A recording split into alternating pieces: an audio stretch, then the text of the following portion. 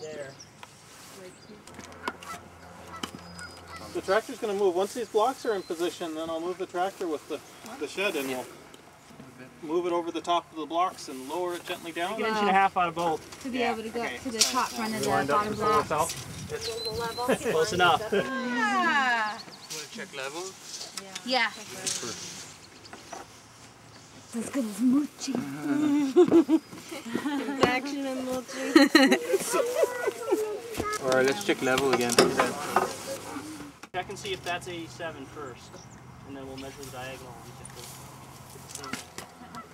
I'm sorry, me down. Yeah, that's how it starts.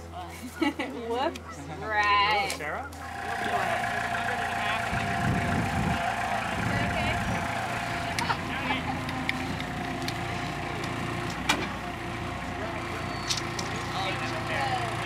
Too long, boy.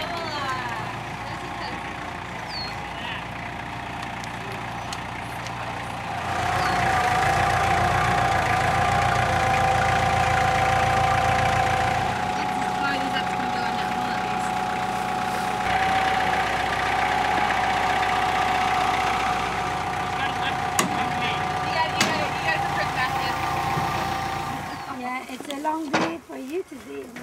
So you're going to run the water up to your greenhouse, or where? Greenhouse, fields, harvest station, and horse paddock. All right. Looking really good. Fortunately, the ground's wet enough to where it's not a huge concern. Right.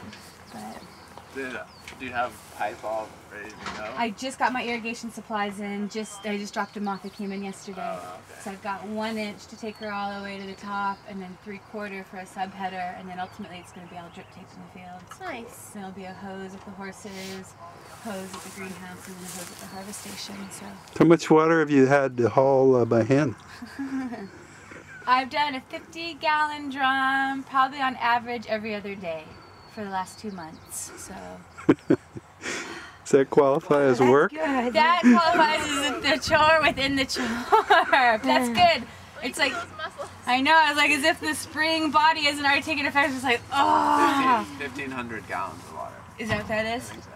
It's like 400 pounds per 50, yeah. It's 8 pounds a gallon Yeah. is what water weighs. So a 5-pound bucket's 40 pounds. I just want to be able to go to that garden hose and push that little Gardena sprayer. It's going to be like, spraying it all over the place, saying it's sprinklers and slip and slides.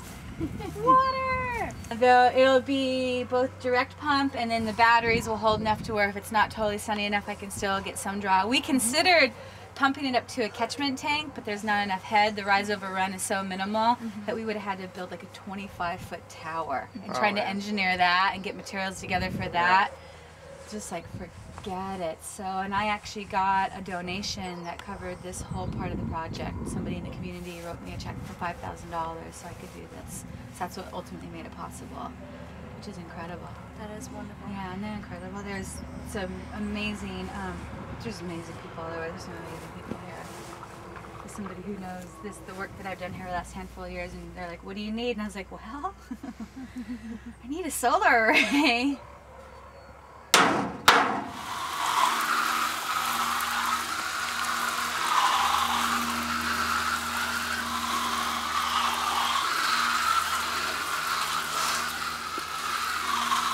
You have to water pretty much every day in here?